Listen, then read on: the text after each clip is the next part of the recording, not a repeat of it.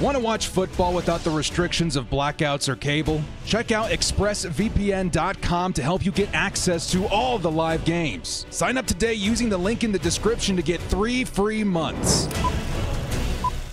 Kia ora, Bold fam, it's the Director. Chargers fans, we are at that point of the offseason, baby. Draft season is in full effect as we are officially, like 30 days, maybe less from the NFL draft.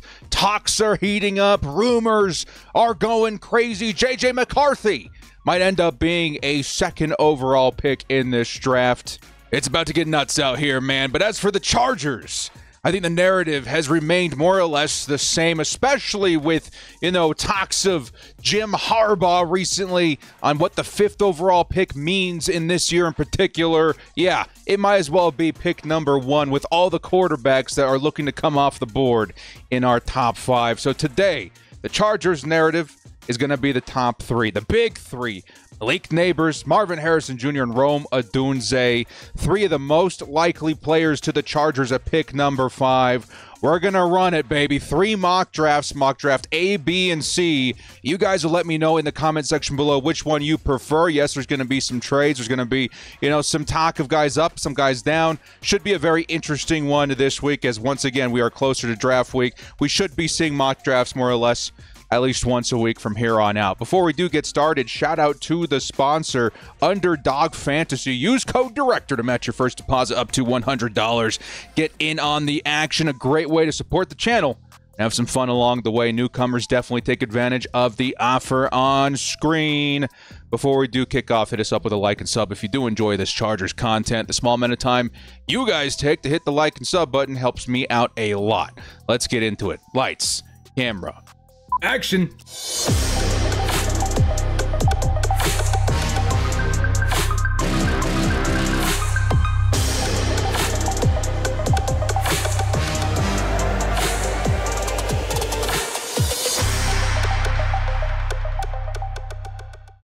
Your Chargers mock draft 3.0 featuring the big 3. Yeah, this is going to be a pretty interesting one, man. Do the Chargers go wide receiver? At this point, I feel like it's probably the most likely outcome. We're going to do more mock drafts in the future, going over other scenarios like offensive line, trade downs, that are more aggressive, et cetera, But for today, man, again, the narrative is driving us in one direction, and that one direction has certainly been wide receiver. There's 3 very talented wide receivers at the top of this draft.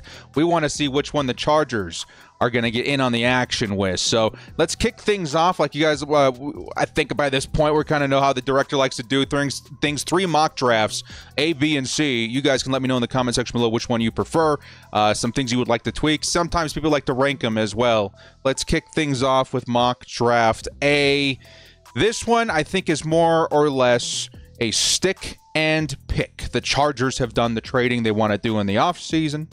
They made it out with a couple extra selections via compensatory and trade with Keenan Allen. At number 5, the narrative is going to go down as such.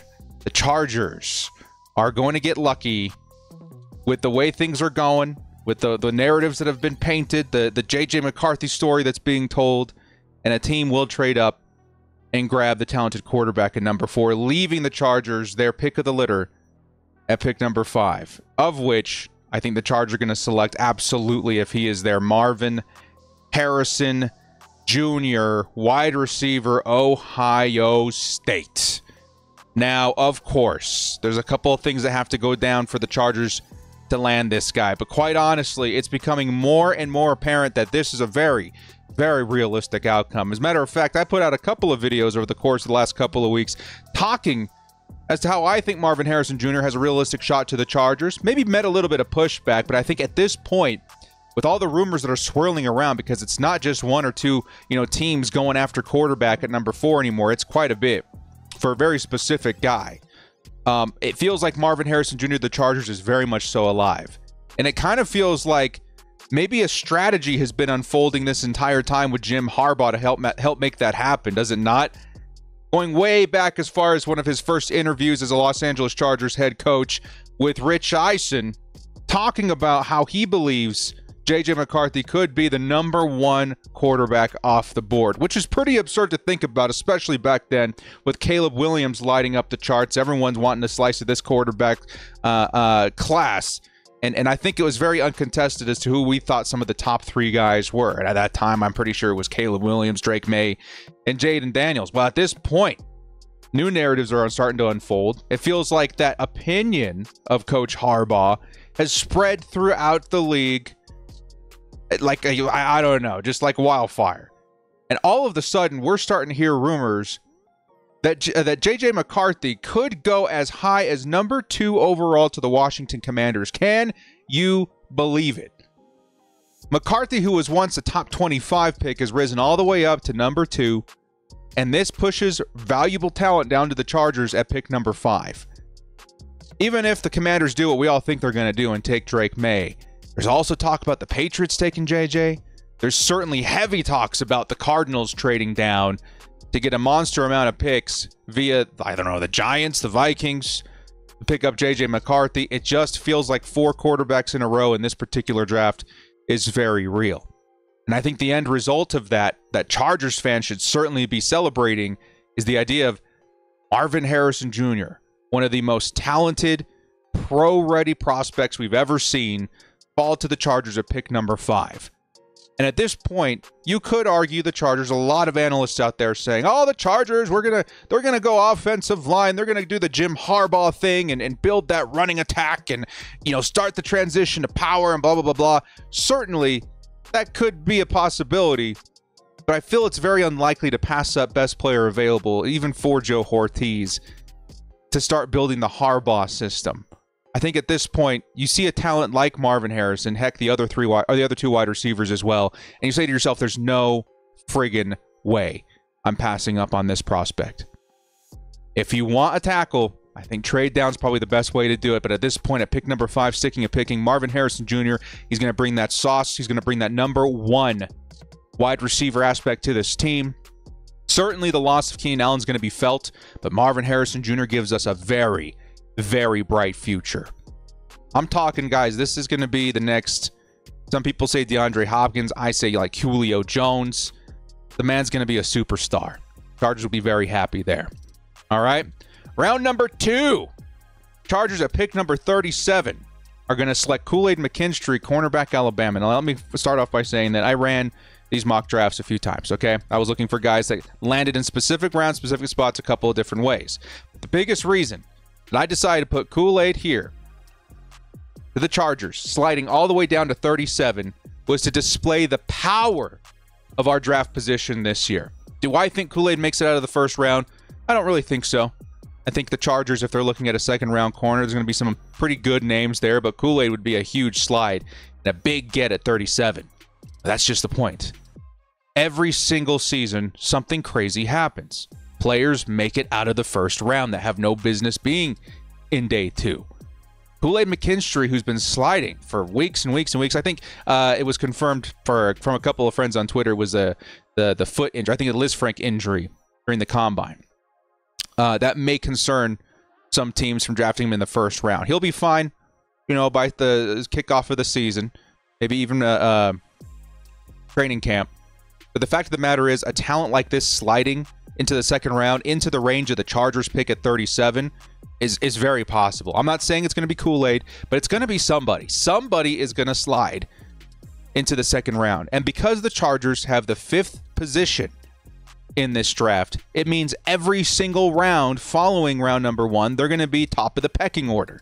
And this puts the Chargers in a fantastic situation, because you have to also consider what these other teams are going to be doing in front of us. All these teams that pick quarterback in front of us, they're looking for skill position players to kick things off. And it's a very deep wide receiver class. I wouldn't be shocked if we saw 2 or 3 wide receivers taken back to back to back in the second round from teams that went quarterback in the first round. And it could, maybe just so, leave some defensive talent on the board for the Chargers at 37. Kool-Aid McKinstry would instantly be in contention for this team's #1 cornerback. I think him and Asante Samuel would duke it out. Ultimately, Asante can play inside, outside, so he'll probably see a little bit more slot work. Who knows what the Chargers are deciding to cook up there. Either way, Kool-Aid would be an awesome add to this team. Awesome coverage skills. Definitely athletic. I very, very smart football player as well. I think Kool-Aid would be an awesome slide to number 37, but also represents the power of high draft position. This could be Kool-Aid. This could be somebody else. One of my favorite ideas is Chop Robinson. Sure, we don't need him now, and maybe the position that falls to us at 37 is not an immediate need, but best player available is very powerful in this particular draft with the amount of talent and the position for the Chargers in the second round and beyond. So the Chargers in the first couple of rounds, sticking and picking, get their cornerback one and wide receiver one, certainly. Let's move into round number 3, where the Chargers are going to select Blake Fisher, offensive lineman out of Notre Dame. This is a guy that's rumored to be looked at by the Chargers pretty heavily. This is the monster right tackle in the Notre Dame program that really fits what Jim Harbaugh is trying to do, what Joe Ortiz likes to build in an offensive line. These power guys, these big dudes are going to move bodies, create space for Gus Edwards. This is the beginning of the movement. And I have to point out that, yes, it is likely the Chargers are in play for offensive line in the first round or two. However, Joe Ortiz, the new Chargers GM, this man with the Ravens, which he had a big hand to play in all these selections, did some of his best work on the offensive line in the middle rounds, sometimes the late rounds as well. Some of their best linemen, including Orlando Brown Jr., were selected in rounds 3 and beyond. I think you're in the territory now where the Chargers, in this very deep offensive line class, are going to start trying to bite on this position. And Blake Fisher, to me, is a fantastic option in the third round to get your big guy on the outside, the true right tackle prospect that starts building this power scheme at a value. And it's not possible unless you're looking at this particular draft class. This is so deep at the position of offensive line and wide receiver, two positions we desperately need, that Blake Fisher in any other draft is quite literally a first to second round pick. Very, very nice prospect there. And I think the Chargers add themselves a piece that Jim Harbaugh wants, that Ortiz wants, and starts building the future. Yes, Trey Pipkins, I think there's going to be, maybe a bit of mixing and matching there on the right side. Maybe Trey, I don't know, bumps down to swing. Who knows what happens? But for the future, we're starting to build something here. So Blake Fisher, fantastic option in the third round. Sticking and picking, the Chargers do have 2 fourth-round picks. I'm going to have them taking, with their first one, Cade Stover, tight end at Ohio State. Talking about building the future, this is also a fantastic future-proofing selection in the 4th round. Sure, there's probably some offensive linemen I like better here. There's probably a receiver or two I like better here. But Cade Stover, in this class, which isn't particularly strong at tight end, he's actually a pretty solid steal in the 4th round. He's going to be the kind of guy that, I don't know, potential-wise reminds me a little bit of a Hunter Henry, but better in blocking. This guy is quite good in run blocking, really fits what Jim Harbaugh is going to ask of his tight end one, but also brings a lot of upside as a receiver. The dude's kind of a monster out there. Great hands, decent routes. He feels like a modern-day tight end, especially with how he's going to fit into a system that features a lot of running. Feels like Cade Stover is the future of tight end. Hayden Hurst is going to buy some time for the Chargers to have that receiving weapon at the position, but Stover's the kind of guy that I feel like can step in year 2, year 3, and be that difference maker in this system. And again, some of the best tight ends in the league came from rounds 3, 4, and 5, including guys like George Kittle and even our Baltimore guy and Mark Andrews. It feels like a pretty nice selection. Mark Andrews might have been a second-round pick. Either way, feels very, very good. And round number 4, Cade Stover, a great weapon, great blocker, very system fit guy for the Chargers to future-proof that position. You can get him involved this year, too, as a blocker. Spread him in here and there. It feels like a nice spot for him. Finally, our second 4th-round pick via the Chicago Bears, the Chargers are going to select Ainias Smith, wide receiver out of Texas A&M. Now, there's a lot of talk the Chargers are going to go double-dipping at the position of wide receiver. Getting rid of your top 2 options created 2 huge holes on this roster with very big shoes to fill.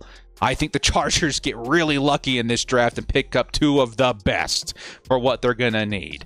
Of course, Marvin Harrison Jr., a bona fide #1 wide receiver. The Chargers could be in need of a slot guy, and Ainias Smith is a very, very nice option in the 4th round. Quite honestly, at this point, round 4 and 5, you're going to find some really good talent for slot receivers. There's a couple other guys we may mention in this video, but Ainias Smith is a fantastic slot guy. Great separation, decent speed, good hands.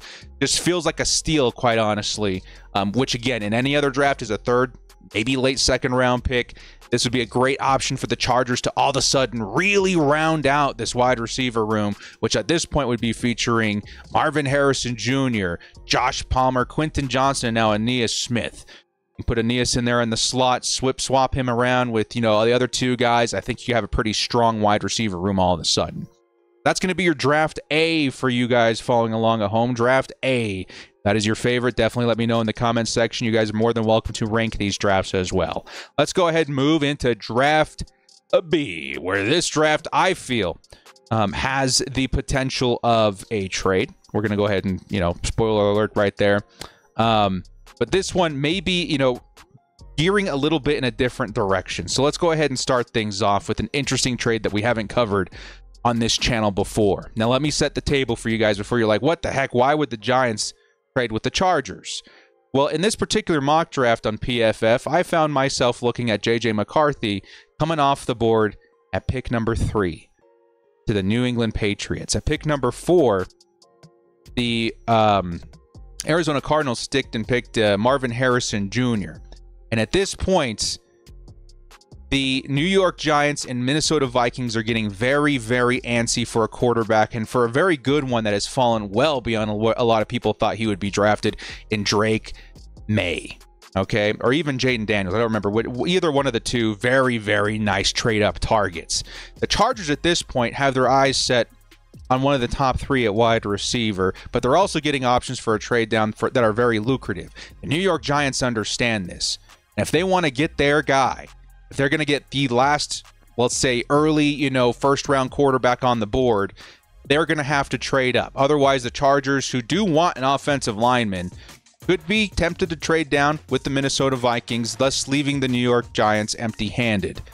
At this point, the Giants, to secure their quarterback, are going to go ahead and trade with the Chargers to guarantee themselves that quarterback in the top 5. And at this point, it's not going to be a huge trade. In terms of value, you're talking about a pick swap, a little bit of quarterback tax sprinkled in there. But the Giants, in giving up their 3rd round pick and gaining a 4th round pick, are going to swap those with the Chargers and giving themselves the position to go grab Drake May or Jaden Daniels. They get their quarterback of the future. The Chargers turn a 4th round pick into a 3rd round pick, and this draft starts off with a bang for the Bolts, not only getting extra draft capital in terms of value, but also picking up a wide receiver that they want on this team. In this example, I've got the Chargers taking Rome Odunze, wide receiver out of Washington. Now, the reason that I wanted to feature Rome in this particular draft is because of the fact that Marvin Harrison came off the board before us. At that point, Rome Odunze becomes a very, very likely pick to the Chargers. I mean, of course, Neighbors is certainly up there too. But if we're looking for a wide receiver 1 with those kinds of traits, Odunze certainly carries everything that you're looking for. And again, I have to push this narrative. Odunze, Neighbors, and Harrison are all very close to each other. Yes, I do think Neighbors, in terms of what he's going to be as a wide receiver, is ahead of Rome Odunze, but by how much? Odunze brings a lot to the table that Neighbors probably won't be able to do in terms of an X receiver. And the Chargers, who are without a bona fide #1 right now, would probably be a really nice fit for Rome Odunze to step in and be that guy. Granted, in this particular situation, the Chargers also turned a 4th into a 3rd. It feels like a very nice solution for the Chargers to get some bang out of their buck here. Now, Odunze, the Chargers, Justin Herbert, this would be one heck of a complete weapon for the Bolts to feature on the outside, inside. He's got the big playability, the explosiveness, the hands, the contested catches, the great crisp technician-style route running. It's just a very overall complete kind of guy. I think I've seen some comparisons to, I don't know, Larry Fitzgerald a little bit. It feels like a very, very nice fit for the Chargers. I think a lot of people, even in mock drafting him at pick number 5 with Malik Neighbors on the board and other talent are still going Odunze because of the fit for the Chargers. Either way, great selection here for the Bolts. Even better value on the trade down nonetheless. Let's move on to round number 2, where the Chargers are going to select Kamari Lassiter, cornerback out of Georgia. Now, if you go wide receiver round 1, probably a good idea to go 1 or 2 positions, in my opinion, in round number 2, and that's offensive line or corner. I think corner kind of edges it out for me. And Kamari Lassiter brings to the table something the Chargers desperately need, and it's great coverage ability, especially from the outside. This dude can do pretty much whatever you ask him to do. He's very scheme versatile, physical, decently athletic. Feels like a very nice cornerback 2 for the Chargers, besides a guy like Asante Samuel Jr., and really helps round out this position group that needed a lot of help. I feel very comfortable with Lassiter stepping in his rookie season and holding down the fort there at cornerback 2, maybe even contesting for 1 later down the road. But a very nice selection here. The Chargers get their wide receiver 1. We get our corner 1. Let's move into round number 3, where the Chargers got some value here. And the value, I'm going to tell you guys, this would be one of the more nutty things to watch on draft night. Not only did the Chargers trade to turn a 4th rounder into a 3rd, but this, I think, gives them 2 back-to-back picks in the 3rd round. A very powerful position to be in the 2024 NFL draft. And with their first selection in the 3rd round, I got the Chargers now in position to do so, taking Junior Colson, linebacker out of Michigan. This dude, if you're talking about tailor-made players, and I'm going to say this right now too, don't take Mike Sainristil out of the equation in round number 2 either. Imagine if the Chargers made it out with a couple of Michigan guys.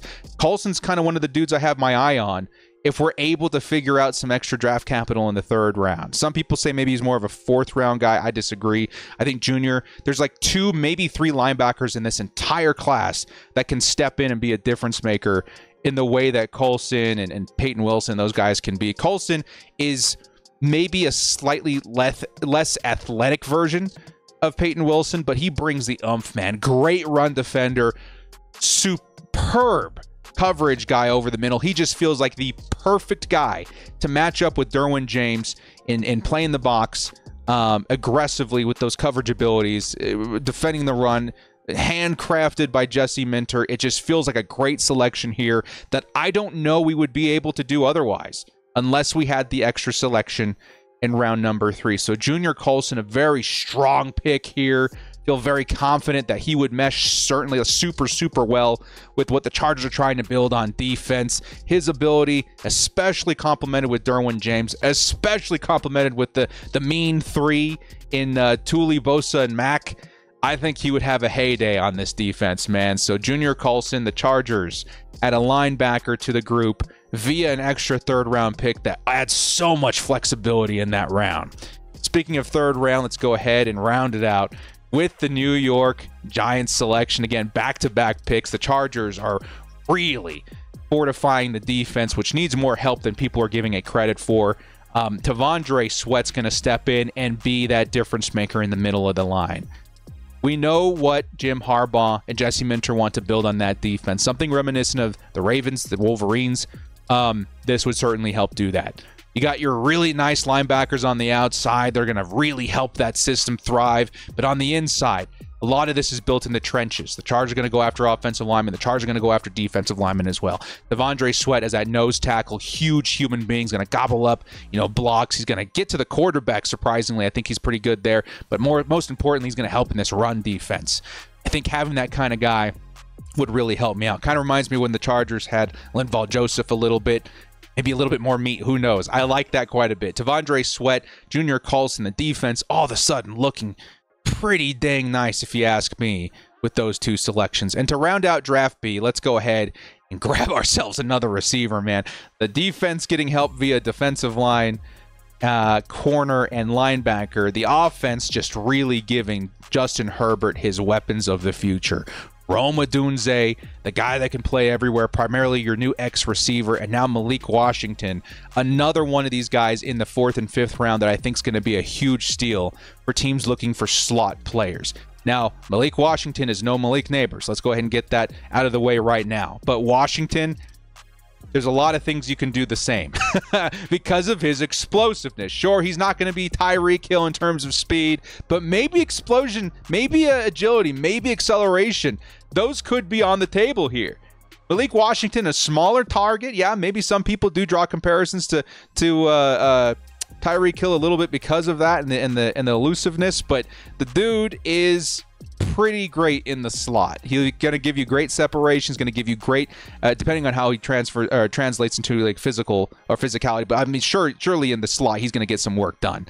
I like this guy a lot, especially in the 4th round. If we go with a second wide receiver, you can convince me of a 2nd or 3rd rounder if you really want to double dip that early. But there's some awesome talent on the board if you're looking for a slot guy in the 4th and 5th round. And that's kind of why Marvin Harrison Jr. and Rome Odunze kind of fit what the Chargers could be doing more so this season, because as great as Malik Nabers is, and as much faith as I have in him to play that X receiver role, those other guys fit X receiver much better.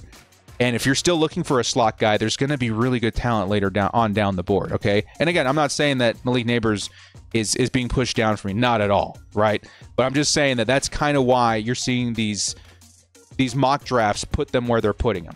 Okay, because there's certainly a lot of potential to grab your X receiver and then as well get a really nice slot receiver later down the road. Okay, that's going to round out draft B. If you guys like draft B, put it in the comment section, rank them, do what you want to do there. Now to round out this video, draft C. This is going to be more of what I feel is going to happen, my predictive mock draft. And we're going to try and do at least one of these every mock draft as to what I think the Chargers are actually going to do. Okay, so Jim Harbaugh, Joe Ortiz, the whole new regime in here. Keep all of this in mind as we kick off draft C that features a selection at pick number 5 of Malik Nabers. If I had to guess what was going to happen in this draft, I think Marvin Harrison still goes before us at pick number 5. And the Chargers, who will have their pick between Odunze and Nabers, I think they still go Nabers. Because Nabers brings something that the Chargers haven't really had in speed and explosion, big playability. Certainly, Odunze could do a lot of the same and bring, a lot of play to that position as well. But Nabers just screams something special. And I still think that at pick number 5, it's most likely that that's going to happen. It's probably still the thing that I would do if Marvin Harrison is off the board. I think I stick and pick, and I take Malik Nabers, and I don't look back. There's a lot you can do with Malik in this offense. You're talking about an offense that's going to really feature more of a run balance kind of system.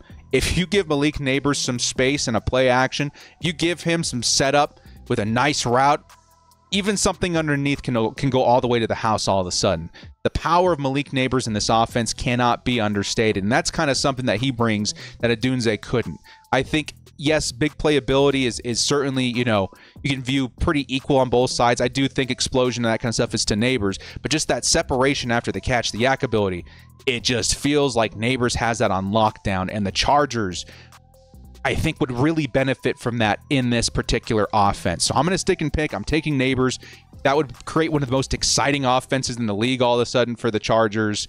And the Chargers, I think, would be very happy with that weapon and that talent and that, quite honestly, just the BPA mentality is in full effect here when you're talking about what Nabers brings to the table. All right. Now, in round number 2, I struggled with this because I do think if we're going to trade down, the most likely destination, I think, or the most likely round is probably going to be round number 2. I think there's some guys that, you can get in the middle of the second round, later the second round, that would really fit what the Chargers are looking for, and you can grab some extra capital via 3rd or 4th round pick. In this situation, though, I have the Chargers in round number 2, sticking and picking. They just have fallen in love with Mike Sainristil still. I'm kind of going the same way. There's no guarantee that he's going to be there in the middle of the second round. Maybe if you trade down just a couple of spots, there's a shot. But Sainristil still is quickly climbing boards, even as primarily just thought of as a slot receiver. He's that special. He's physical, dominant in coverage. He fits the Harbaugh and the Jesse Minter way. Just as I said with Junior Colson, this man is handcrafted by this coaching staff to be exactly what they need at corner. The Chargers need help desperately at this position. There's maybe fewer sure things in the second round than what Mike Sainristil is bringing to the table. Yes, you're probably going to need a little bit more help at corner, certainly guys that are bigger on the outside, but really, nickel is kind of a pretty much every snap, every down kind of position nowadays. And I feel like Sainristil would bring so much big playability to this team. It's worth it to stick and pick at 37 if Sainristil is still on the board. I'm certain that he will be, but I feel like the Chargers would benefit a lot from adding him to this defense. All right. In round number 3, the Chargers, and again, the power of draft position, are going to see Kris Jenkins still on the board. And at this point, I'm like, yeah, we're going to get a couple Michigan guys. If you're talking about predictive mock drafts, I think you can certainly throw a couple of Michigan guys in there. I think, honestly, some of my favorite Michigan guys that you can look at are actually not going to be featured in these mock drafts that don't go all the way to round 7. There's like 3 offensive linemen that I love in rounds like 5 through 7 that the Chargers could go after at that point. At this point, though, again, defensive line is very important to this team. And Kris Jenkins, if he's available at 69, you take him. You don't look back. The dude is a monster. He's got some of the freakiest strength that you're ever going to see. He's great in run blocking. Maybe can use some work in a couple different areas per technique, but the man would be a staple on this defensive line. Chargers know what they're getting out of this guy. They know what he's going to add to the defense. He's a great selection in round number 3 to help, start strengthening those trenches a little bit, which, again, we're kind of going towards a more predictive mock draft. I predict at least 1 steal. And if it's in round 3 to Kris Jenkins, I feel very, very good about that. What about in round number 4 where the Chargers have 2 selections? Well, let's go ahead and start here with Dominick Puni, who is a fantastic option pretty much for any team. And you got to start thinking what's going to happen in round 4. Okay, this draft is deep at offensive line. There's a chance that Puni's not there. I think, from what I've drafted, he's there, a decent amount of times that I feel confident that he could be available to the Chargers at 105. But there's a lot of skill positions in that range of mid-3rd to mid-4th that I think are going to take precedent. So Puni, to me, I think is a great way to start chipping away at this idea of what the Chargers want to do on the offensive line. And this is probably one of the best, situations you could be in to start building that with how much talent there is on the offensive line down the board. This guy is a super versatile dude on the line. Can play pretty much anywhere. You need him at center, awesome. You need him at guard, awesome. You need him at tackle, awesome. The dude's big. He's a mauler. He's a run, style, power kind of guy on the offensive line. He'd be great. He'd be awesome for this team. If anything, one of the premium backups you're going to find in this draft because of how versatile he is. But he is the future, mind you. He will be the future of this team at some point, wherever he plays. And the flexibility adds a lot of desire for me to look at him at 105 and say, yep, I like this guy. Let's go ahead and pick him up. No brainer. Okay? The Chargers building these trenches the last 2 rounds, defensive line, offensive line. Let's round it out with our last selection in Draft C. The Chargers shock the world and go back-to-back offensive line. And like I said earlier in the video, Ortiz and the Ravens did some of their best work in the middle rounds.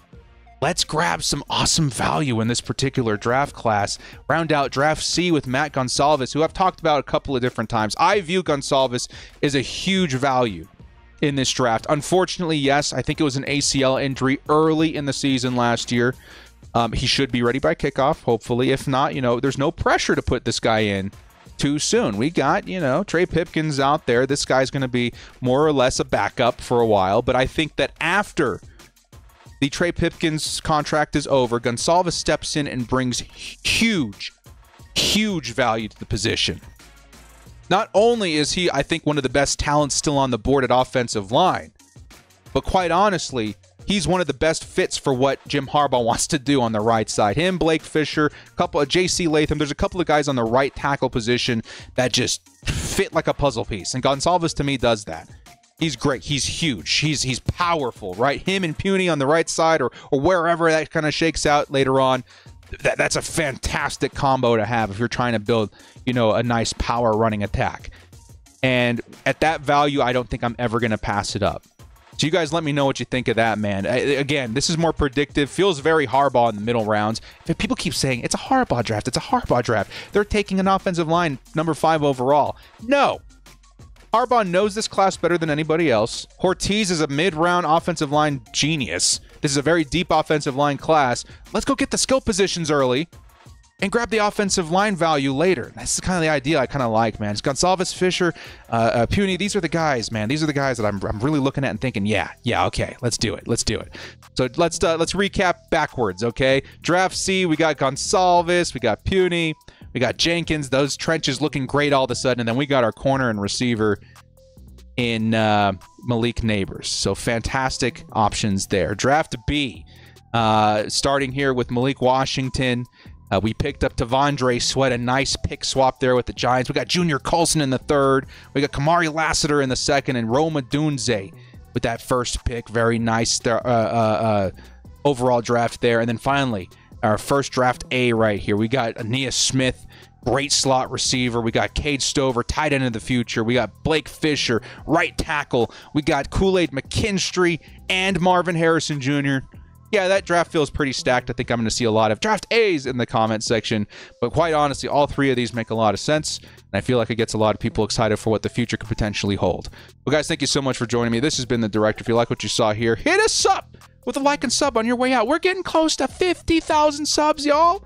Thank you for bringing me this far. I can't wait to start setting my eyes on 100K, baby. Blessed, blessed, blessed. Much appreciated. Big love to you, Bolt fam. We'll catch you guys later. As always, Bolt up. Stay frosty. The dream of Marvin Harrison Jr. at 5 remains alive.